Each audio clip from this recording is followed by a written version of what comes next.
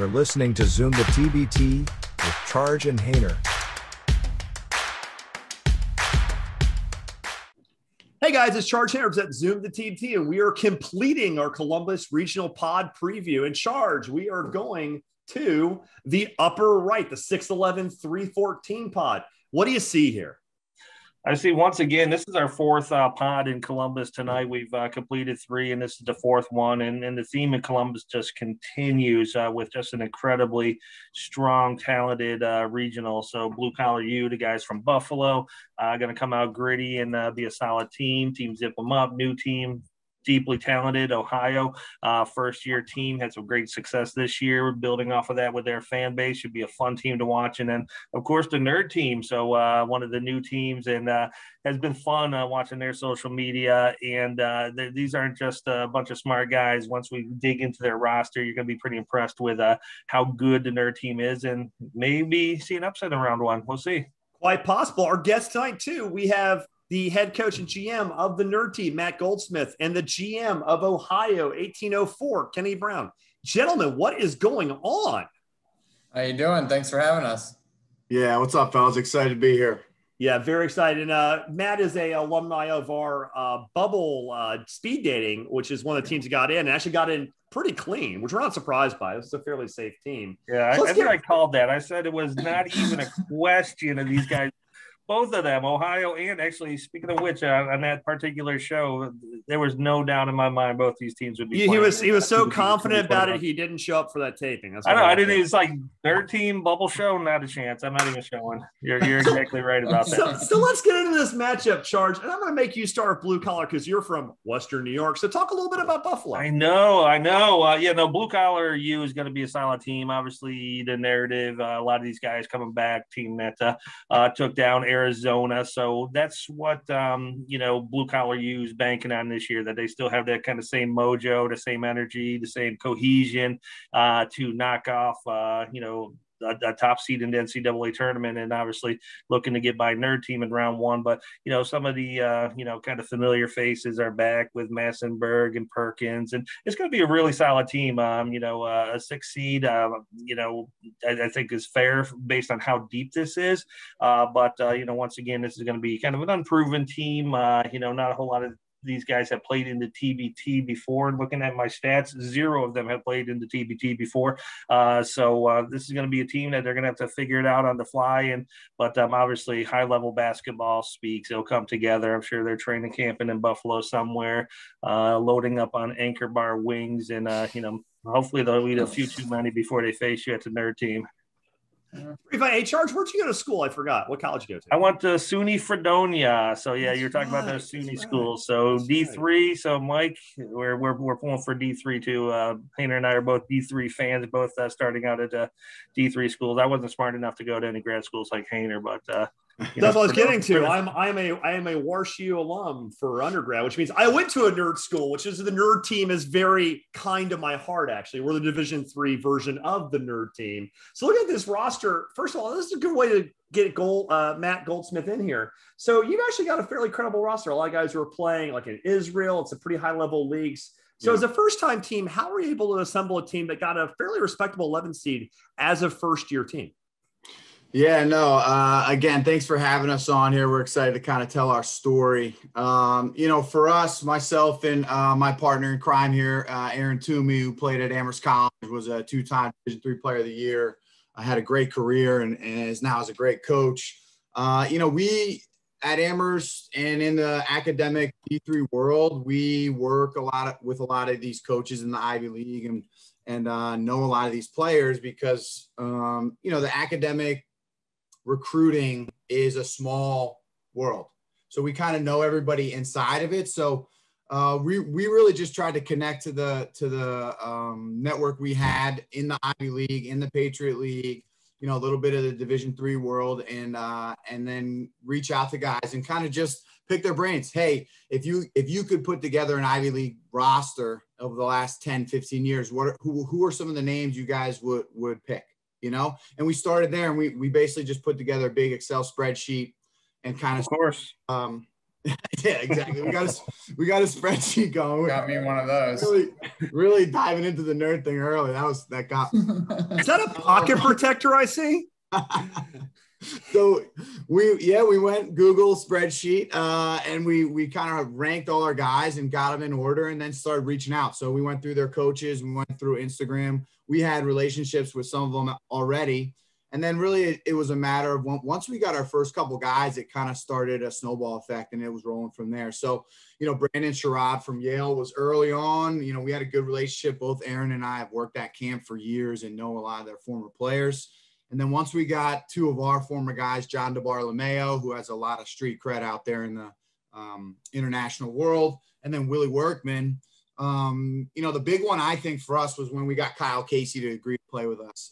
Once we got him, it gave us a ton of credibility to other guys in the Ivy League, and he ended up connecting us with a lot of the guys who ended up filling out the end of our roster. But honestly, it was a lot of research and then Instagram DMs. I keep saying the DM is the new email. That's how we get in touch with these guys, and we're working from there. So it came together slow, and then it sped up real quick in the last few months here. And I think, we're pretty proud of the roster we put together. There's a lot of really, really good experience in high-level leagues. And again, I think probably our best asset is our experience. So we're excited for the challenge. Blue Collar U is a great team, but I think we'll be up for it. So I think this roster needs one more player. It's a great roster. It's one more player. And I did notice that Harvard alum Jeremy Lin's currently not doing anything. Yeah. Have you reached out?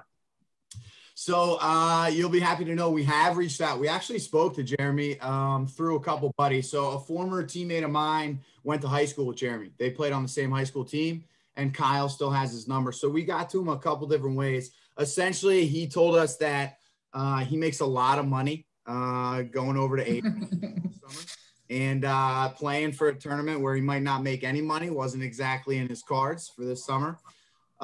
We do have a couple players. We're trying to play the long game here and not really announce our last guy until closer to game day. Gamesmanship. Gamesmanship, yeah. So we do have some additions coming down the pipe, but we're going to kind of keep those secret. Sneaky bastards. Sneaky bastards. I know, just put it out. That's why you never trust people in glasses. Yeah. Oh. All right. Yeah, Kenny had to take his glasses off, so he comes across as trustworthy on this podcast. But yeah, I'm equally excited about the nerd team as well. I mean, you mentioned some of the stars on there, and I'm still not going to be able to pronounce DeBartolomeo correctly, but I heard you say it, and I'm going to give it a try going forward. But Amir Bell, Kyle Casey, I'm just going to call him JD to keep it simple. Really good core there. Some great depth as well and experience overseas. So we'll see how that goes. And in the other matchup, we're going to bring in Kenny Brown, the GM for Ohio University. We won't have any debates over today. We'll just stick with Ohio University and not get into Stop. What is that crap? Because that's one of the most annoying things from an outside fan base. Like I live in New York and I'm from Tennessee, so I'm nowhere near Ohio. The Ohio State University is the douchebag thing to say. I've never liked it. Where does that come from? I thought we weren't going to get into it, but I'm going to have to agree with you here. Growing up in Columbus, I never really understood the whole thing, and that's why we kind of just mockingly threw it on the Ohio University. And, obviously their rivalry with Michigan, we just say Ohio now. And it's a whole thing that could be a whole hour worth of time.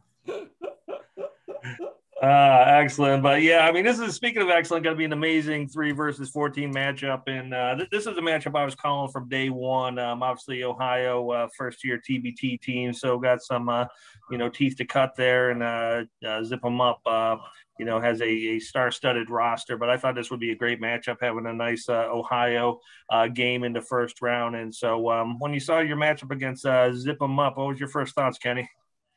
Yeah, well, Charge, you really wished that into existence. So I saw the first bracketology and I was like, oh, that wouldn't be great. And then the second round, I was like, well, at least we're in. So the third time I saw it, I kind of expected it. So mentally, I was ready to go for it. Wouldn't be ideal, our first choice, but we're here, we're happy to be in, and we're going to play the game with everything we got. So it's interesting too, because Ohio has a history of getting in and causing some heartbreak in the tournament as a low seed. 2021 just recently winning a game, 2012, which from the beloved MAC conference is always hard to get a win out of the MAC. So getting two is pretty interesting. So it's definitely a good thing. So do you have any players on this team from that 2012 team? We do, yeah. So Stevie was an integral part. Stevie Taylor was a captain on that team. Nick Kellogg, the son of Clark Kellogg, famously said that his favorite moment in the NCAA tournament was calling a game where his son advanced the Sweet 16 on another channel. And the last one there is Reggie Keeley was on that team as well. So guys that have won before, and hopefully can pull it together again. Yeah, and so fortunately for Mr. Preston, unfortunately for you guys, you probably won't have any late roster announcements of a big nature. I read today he's staying in the NBA draft, so that's fantastic for Ohio. Really a special year for you guys. So obviously, I'm sure you put some feelers out there before you knew what his future. Can't they figure out the insurance thing? Can't they figure out a way to get these guys insured if they're going to go pro anyway? There has to be some way to bank them against I guess I'm saying something Kenny's already thought of, obviously, but that's exactly right. I need to work with an insurance agent here and get that streamlined real quick. But it's good for him for sure. It definitely, their run there in the MAC championship and in the NCAA tournament, it really brought this to light. It was something I was considering, and then all of a sudden, over a weekend in March and next weekend after the Virginia win, I was like, I got to strike now. I have to do this right now while the iron's hot. So him and Jason, everything he's done for the university definitely led to this coming to fruition. Yeah, and what's your connection with Ohio University? So obviously you've got a lot of contacts. Ohio University alumni team came together nicely. You got some top players. So how did you get involved? So obviously you mentioned with the success you needed to have a team this year. So how were you involved as an alumni? I'm assuming you went to Ohio University in some capacity, worked with the team? I did, yep. I was a manager for John Gross and currently work for a software company. They use us to scout there at Akron. So I'm in constant contact with John Gross and his staff. Great guys. He got me into the business. Yeah, Reggie Keeley on our team was on that team, Nick Kellogg's brother. So, those guys kind of they opened the door for me. Last year, I actually helped with the Stillwater Stars. I was a GA at Oklahoma State. Okay. I got it. And Doug Gottlieb's coaching that team this year. Yeah, I saw that today. That's crazy. That's a great signing. That's kudos to them for sure, to Jeff and company. With the bubble kind of happening in Columbus, and I live in Columbus and was a GA at Oklahoma State. I kind of helped those guys, picked them up, took them to the airport, and, made sure I was COVID free. And I was kind of got the ball rolling in my head. I was like, I think I could do this with my experience. So exactly, the Ohio University, that is us. And so here we are. Yeah, no, it's obviously a great looking team. And, just mention a little bit on the Zip 'em Up. Obviously, you're the representation for this matchup today, but Zip 'em Up, another first year team, hats off to them, put together a really, really strong roster. The coach, the GM, great relationship with the players, guys like JP McCura, obviously going to be probably one of the most talked about players. So do you have anyone that can rival JP McCura in trash talk? Trash talk wise, Stevie Taylor doesn't stop talking. So hopefully the play is that he'll just keep running his mouth so he won't hear anything that JP is saying to him. That's our best bet kind of, is to just send a nonstop chatter his way. Yeah, it's a tough matchup you guys do have, though, being serious, because these guys play at a lot of high-level leagues. Obviously, McCura's got G League experience. Guys playing. You got two guys from Turkey, one bunch of guys from Greece, some G League guys. Do you guys feel like you can use this to your advantage? So can you use the fact that they're a first-year alumni team, even though they have TBT experience, and the fact that they have a lot of high-level players? Can you try to basically make them play isolation ball? Can you try to make them play for themselves? Is there a game plan to try to divide them basically? Yeah. So, obviously there's only one ball. There's a lot of guys out there that we have to guard, but only one ball for them to shoot at a time. So hopefully we kind of keep them on one side of the floor and can mess up what they're trying to do with that ISO ball and play good help side defense and hope for the best from there. Fair enough. And with that, let's get into our picks here for the last time tonight. Got some pretty quality teams in charge. Let's talk about what we're who cares? See, this is what happens when you have like the text department here. So let's start with you, Kenny. So you don't like this, I assume, but I mean, this has got to help your team knowing no one's picking you. I mean, it's house money, right? No one ever picks Ohio, and they didn't this year in the tournament, did they? Honestly, I love it. I think that's better for us. Kind of gets us a chip on their shoulder, the old, something to play for, another reason to come to the game angry, really. So this year, in the NCAA tournament, it kind of started to become the hot pick in the NCAA tournament was OU over Virginia. And I was like, no, let's keep that under the radar. Let's try to sneak by them. So that's where I think we'd prefer this way. We like the clean sweep, and I don't want to see any green on your guys' pick. So fair enough. And plus our record's not that good anyway. So Charles, why did you pick the nerd team? I kind of know why I did, but let's go to why'd you pick the nerd team? I mean, there's nothing not to like about the nerd team, and it's not just because it's gimmicky and it's fun. It's because this is an extremely talented team. Like I said, I think this team is, when I say it's going to be smart basketball, it is going to be smart basketball. I think these guys are, programs that are just well disciplined, have played high level competition, have been underrated their whole careers. And I just think it's going to be a very disciplined team that plays and understands team ball better than anybody else. And, Blue Collar U is going to be no walk in the park, but you can see the panel. We took 4 out of 5 grabbing the nerd team. I just think they're just going to be really disciplined, really smart basketball. So the opposite thing to you, Matt. I assume you're not going to show your team this episode. No, I hate this actually. I appreciate it, but we were excited about being 11 seed. That's like the Ivy League lives in the 11, 12, 13 area. Everybody who gets into the NCAA tournament. So I appreciate your confidence, guys, but I do not like that we got 4 out of 5 choices here, to be honest. Yeah, no, it's going to be one of those ones. That's why we play the games. This is another one. Like I said, Columbus is going to be wild. I think this is going to be the region that has the most upsets by a landslide. I think the double-digit seeds in Columbus are better than, some of the mid-level seeds in many of the other regions. And it's just going to be a fun region, obviously.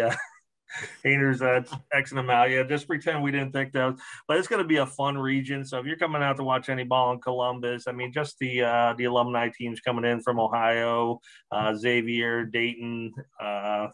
Lots of action.